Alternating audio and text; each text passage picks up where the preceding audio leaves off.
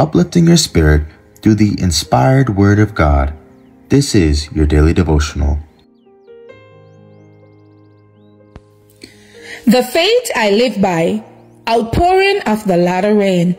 Ask ye of the Lord rain in the time of the latter rain. So the Lord shall make bright clouds and give them showers of rain to every one grass in the field. Zechariah 10:1. In the east, the former rain falls at the sowing time. It is necessary in order that the seed may germinate. Under the influence of the fertilizing showers, the tender shoot spring up. The latter rain, falling near the close of the season, ripens the grain and prepare it for the sickle.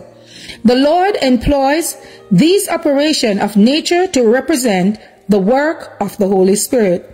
While we cherish the blessing of the early rain, we must not, on the other hand, lose sight of the fact that without the latter rain to fill out the ears and ripen the grain, the harvest will not be ready for the sickle, and the labor of the sower will have been in vain.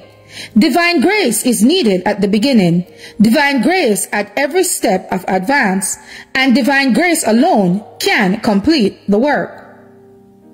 Do not rest satisfied that in the ordinary course of the season, rain will fall. Ask for it. We must seek His favors with the whole heart.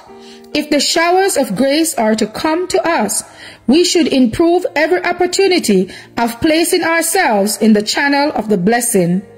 Christ has said, "Where 2 or 3 are gathered together in my name, there am I in the midst." Matthew 18:20. The convocations of the church, as in camp meetings, the assemblies of the home church, and all occasions where there is personal labor for souls, are God's appointed opportunities for giving the early and the latter rain. At every meeting we attend, our prayer should ascend that at this very time, God will impart warmth and moisture to our souls.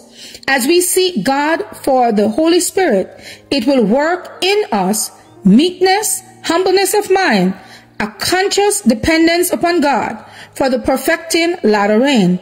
If we pray for the blessing in faith, we shall receive it as God has promised.